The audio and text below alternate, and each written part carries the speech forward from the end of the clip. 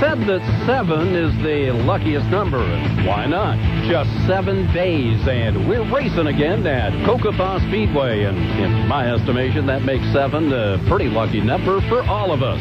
Hey, a good Saturday morning to you. Welcome to Cocopah Speedway's Laptime Live, brought to you by Cocopah Casino and by 1 Hour Air Conditioning and Heating. Racing Radio here on Outlaw Country AM 1400. I'm your host, Mike Stanhope, and thanks for joining us today. Hey, we're going to be visiting with Cocopah Speedway IMCA Modified driver Russell Allen. Allen and his 23R machine sits second in the IMCA Modified standings, just 12 points out of the lead. We'll see what Allen has planned to try and close that gap when we get back to racing in just 1 week at the Diamond in the Desert.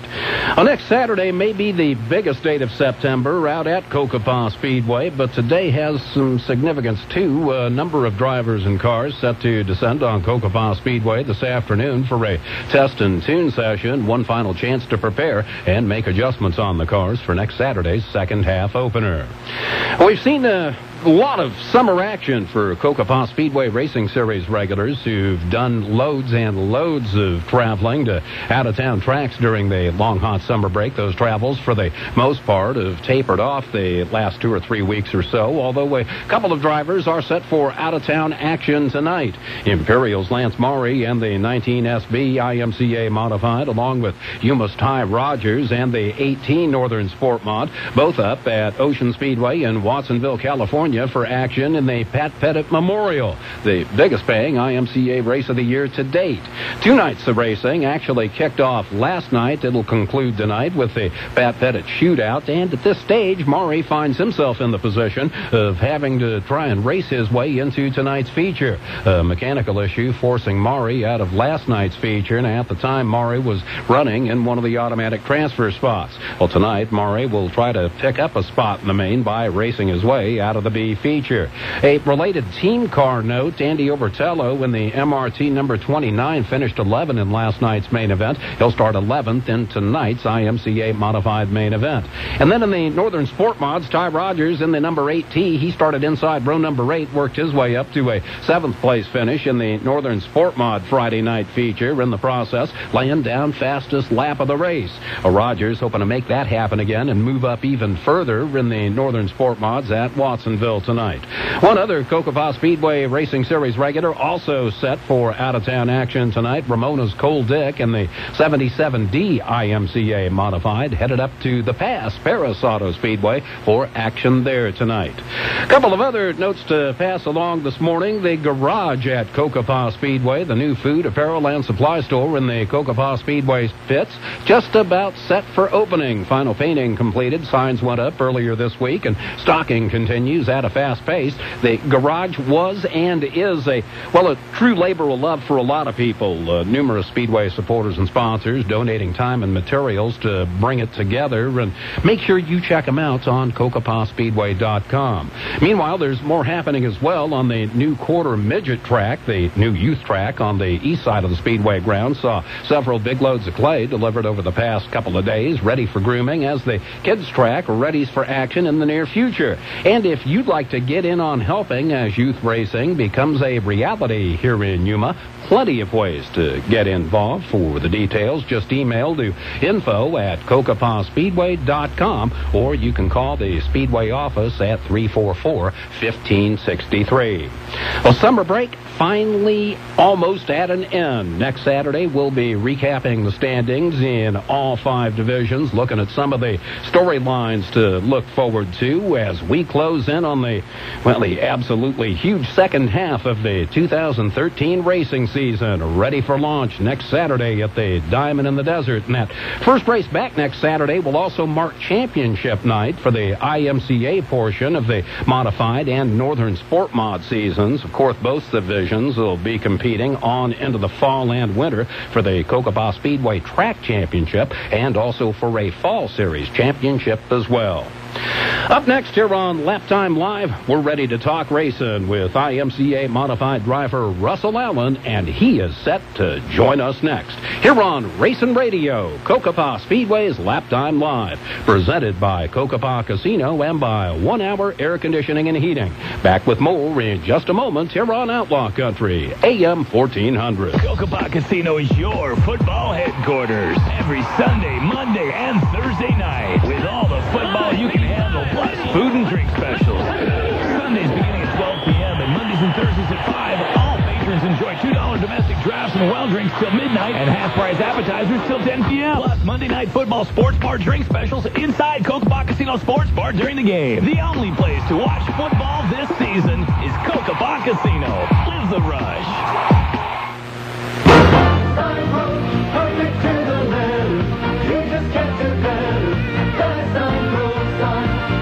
Advertise your business while you're out on the road. Sign Pro has vehicle magnets on sale through the end of September. 12 by 24-inch magnets are normally $75 per pair, but they're on sale for $65 a pair through September. You just can't do better. The Sign Pro sign. America comes to Sign Pro. This is Russ Clark. Your vote counts in our community, and the candidates are counting on you to get out and vote. I'm providing an opportunity to help you decide which candidate best deserves to serve you and the Yuma community. All 6 Yuma City Council candidates will join me on my show, Outlaw Talk with Russ Clark, this Monday, September 23rd at 6:30 a.m. for a 1 1/2 hour debate. Tune in to ask questions or just tune in to be informed. That's this Monday, 6:30 a.m. right here on Outlaw Country AM 1400.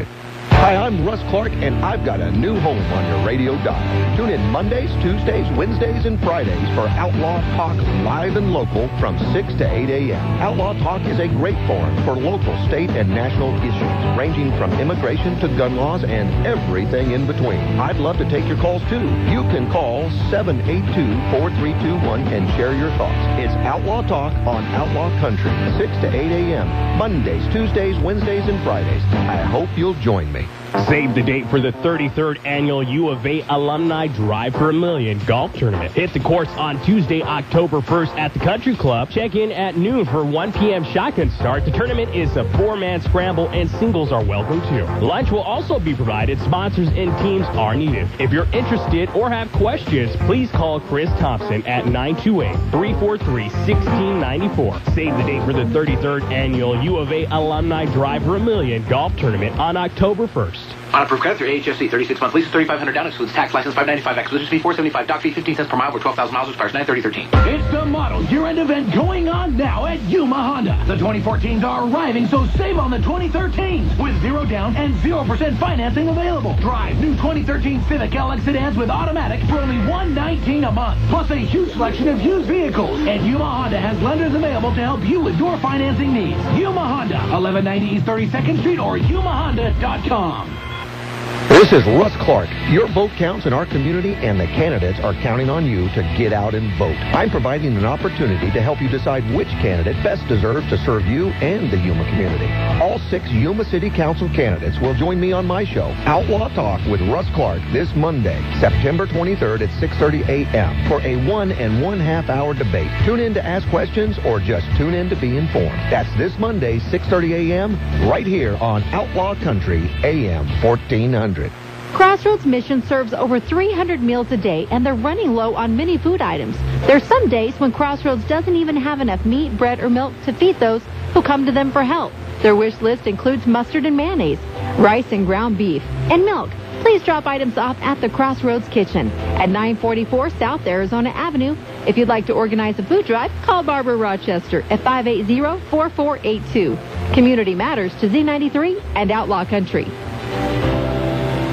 Save the date for the 33rd Annual U of A Alumni Drive for $1 Million Golf Tournament. Hit the course on Tuesday, October 1st at the Country Club. Check in at noon for 1 p.m. shotgun start. The tournament is a 4-man scramble, and singles are welcome too. Lunch will also be provided. Sponsors and teams are needed. If you're interested or have questions, please call Chris Thompson at 928-343-1694. Save the date for the 33rd Annual U of A Alumni Drive for $1 Million Golf Tournament on October 1st. No matter what type of air conditioning or heating help you need, schedule some help from 1 Hour Air Conditioning. Ready for the season? 1 Hour Air Conditioning and Heating can help. No AC at all? 1 Hour can help. Need help upgrading your old inefficient system? 1 Hour can help. Now's the time to schedule your annual air conditioning safety inspection for just $59. Call 1 Hour today at 783-4242. Some limitations and exclusions apply. We're always on time, but you don't pay time. Real opportunities don't come around every day. Hi, this is Russ Clark, and I want to tell you about an opportunity that won't last long. El Rancho Encantado is a spectacular development located in the foothills at the base of Telegraph Mountain. Build your home and park your RV on one of these lots with underground utilities, fencing, and landscaping. Prices have been reduced thousands of dollars on the last few remaining lots. Act fast, they won't last long. Call Ed Sexton or Brooke Owens at El Rancho Encantado right now to make an appointment. 342-3281. El Rancho Encantado. This is Jan. This is Timmy. I'm interested in the Corolla. Timmy, how old are you? 9 3/4. Oh, why the Corolla? Are you kidding? Over 80% of Corollas sold in the last 20 years are still on the road today. And APRs are so low, I figured I might as well make a down payment now. Who taught you about low APRs? Some things, you just know. Kids grow up so fast. Get Corolla, the car you can count on, right now at your Toyota dealer. Hurry in today and get amazing deals and low APRs on the advanced, affordable, and always reliable Corolla. To learn more, visit Toyota.com. Toyota, let's go places. Based on Polk U.S. Vehicles in Operation Registration Statistics, MY 1993 through 2012 as of October 2012 includes matrix models. Visit Alexander Toyota in Yuma, or for more information, please log on to Toyota.com. Toyota. And welcome back to Racing Radio, Cocopah Speedway's Laptime Live, brought to you by Cocopah Casino and by 1 Hour Air Conditioning and Heating. And one of the drivers we're looking forward to seeing when racing resumes in just 1 week. On the phone with us now, Brawley's Russell Allen, driver of the number 23R IMCA Modified. And good morning to you, Russell. How you doing? Hey, pretty good, Russell. Just 1 week away. You champing at the bit to get back to action? Oh, I have been. I haven't been able to race much this summer, and I've really been looking forward to going back. What has your summer break been filled with? A lot of work on the car or your job in the ag industry?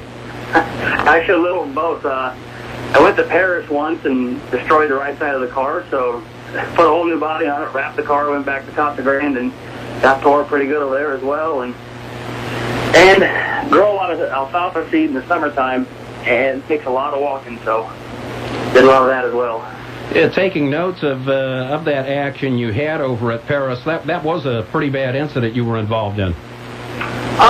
No, mostly cosmetic stuff. I kept racing, but I think somebody decided they needed to be under the corner better than or more than I needed to, and kind of reared into me and knocked me into another car, and I wheel hopped him and basically tore the right side of the car off. But I ended up stopping because I overheated more than anything. 10-4 on that, and one of the things that all drivers have to confront sometimes in terms of on-the-track competition. So you've got the car back together, a lot of adjustment work, or pretty well satisfied with where you were set coming out of the second half, or out of the first half, excuse me? No, new car. I still only have about 7 races on it now, but it's a lot different than the other one, so I'm still trying to find the sweet spot for it, but I'm happy with the way it's been running. Was running real well at Casa Grande before I got wrecked, so I think we should be better in the second half. Looking at the first half of the season at Cocopah Speedway, how would you self-assess that first half? Ups and downs, I guess.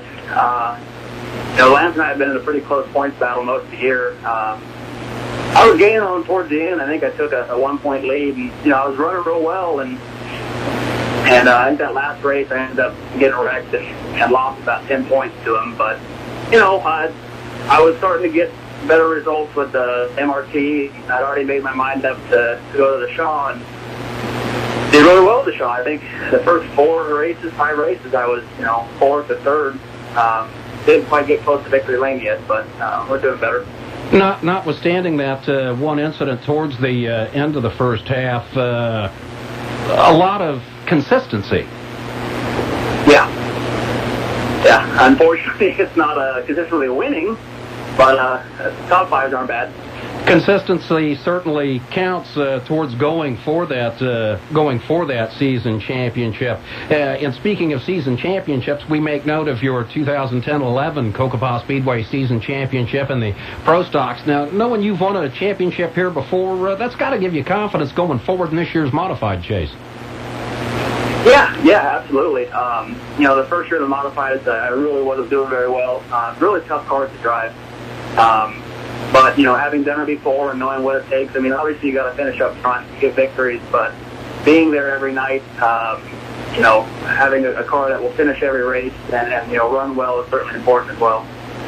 You got your start back around 2008 over at Imperial, some significant results in the Pro Stock division there, some early and continued success in the form of several trips to Victory Lane. Had to be somewhat bittersweet when the track closed over there. I didn't catch that. Can you repeat that, please? Had to be somewhat bittersweet considering the success you had over at Imperial when the track closed up shop over there. Yeah, I really do miss that track. Luckily, Yuma was opening right at the same time, so we weren't left without a home, but Imperial really suited me really fast. Not real tight corners. You could just really drive her in there and let her eat. And it was a lot of fun to drive, and I really miss that place. You carry a battle scar of sorts from over there, broken wrist while driving your dad's car one night, if memory serves. Yeah. He had a problem with that car, and it spun on him a couple of times at the same spot, and we never could get it figured out. And I was running for the championship, and I broke a transmission, I think, in hot laps or something, and he said, jump in my car, and I was running second, and she just snapped on me in the front of about 6 cars, and before I could even blink, I think someone caught the left front and took my wrist with it. It was pretty bad. My wrist was displaced, I think, about an inch and a half or so, with a couple plates and screws, but no worse for wear. It still works. That's what's important. Is that the kind of incident that gives you any pause at all going forward, or was it just something that happened, you immediately put it behind you? We're all human, so pain is what reminds us that we can't get hurt. It took a little bit. I think over the summer I raced in Brawley and Paris a couple times. I think I won in Paris. And it kind of helped your races, and I always get a wreck, and just put it in the right places and you'll be okay. So it doesn't cross my mind. I stopped wearing the brace a while ago, so I think that kind of helped to not remind me about it. Indeed. You mentioned Paris again. We note Imperial again, your experiences there. Any things that come out of tracks like that you've been able to apply at Cocopah Speedway? Are we talking about Paris or Imperial? Both, actually.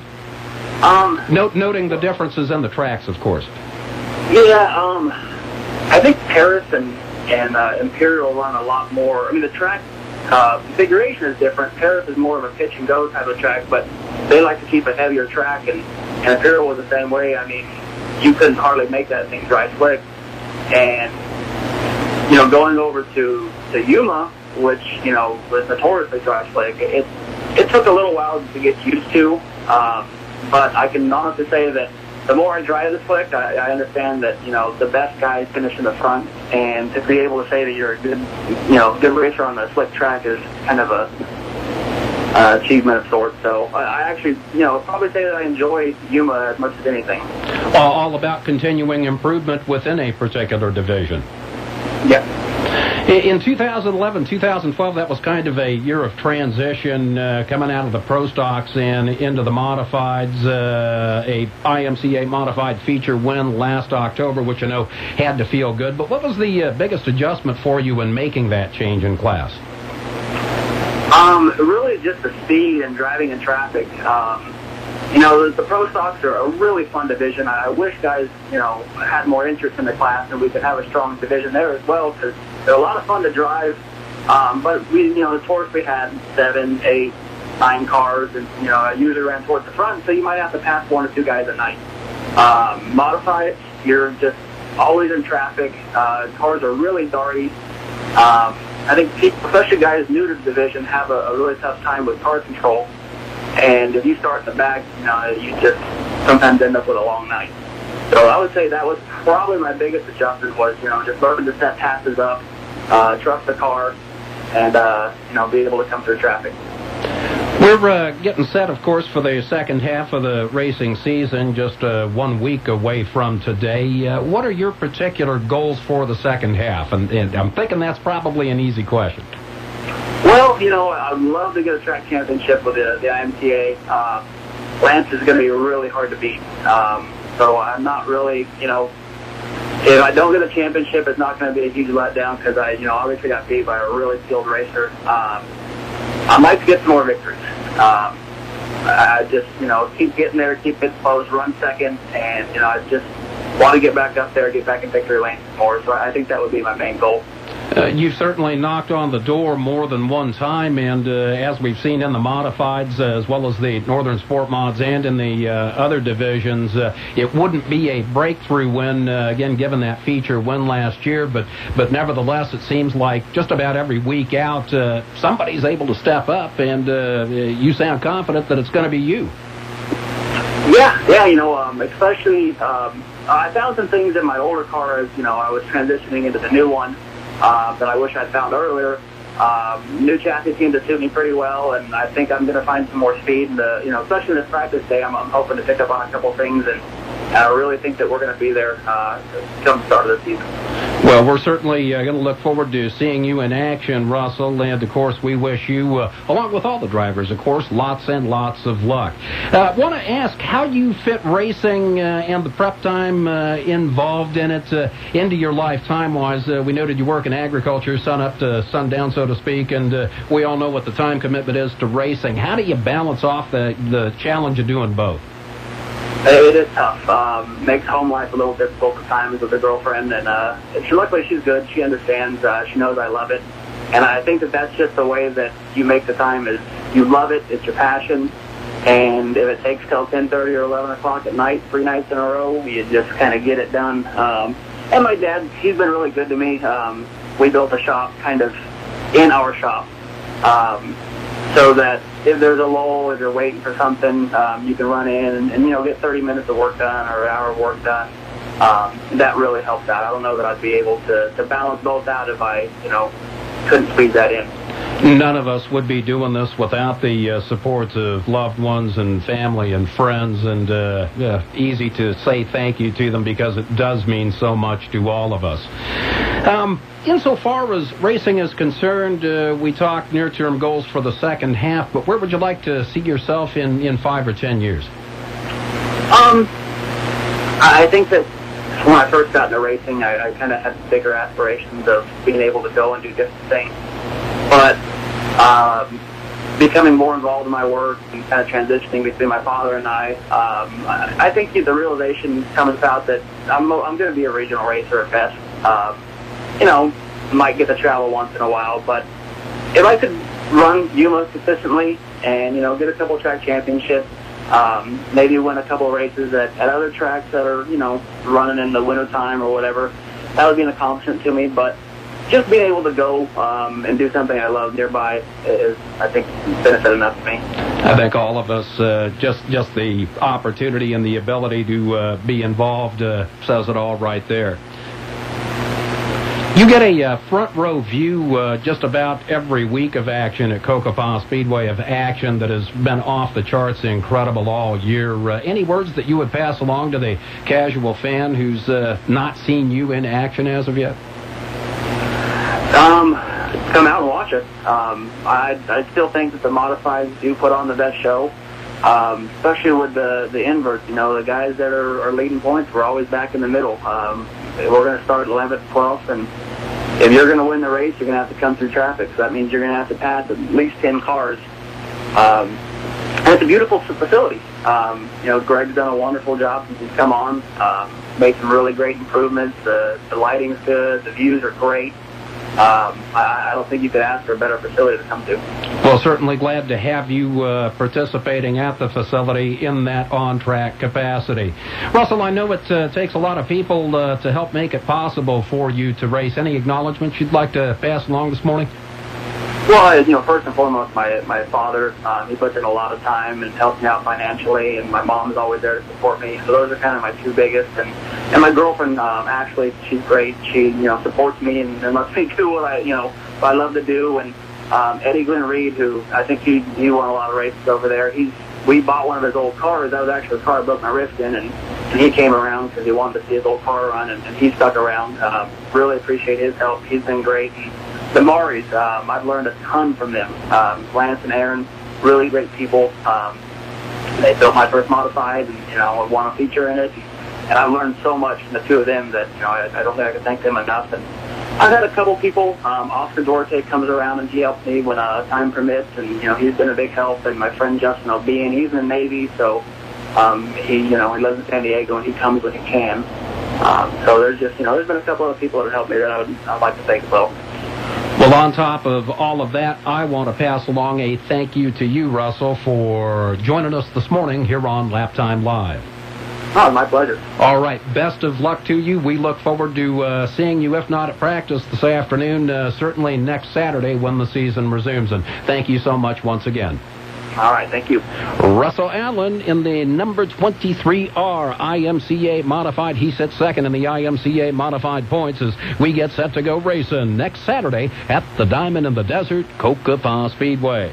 You are listening to Racing Radio, Laptime Live, presented by Cocopah Casino and by 1 Hour Air Conditioning and Heating. Hey, other happenings ongoing around the complex of facilities that include Cocopah Casino and Cocopah Speedway. And in with us once again to talk about them, here's Anna Corpus. Good morning to you, Anna. Hi, good morning, Mike. Well, we have 2 events this weekend. Plus, I want to highlight a couple big events coming up.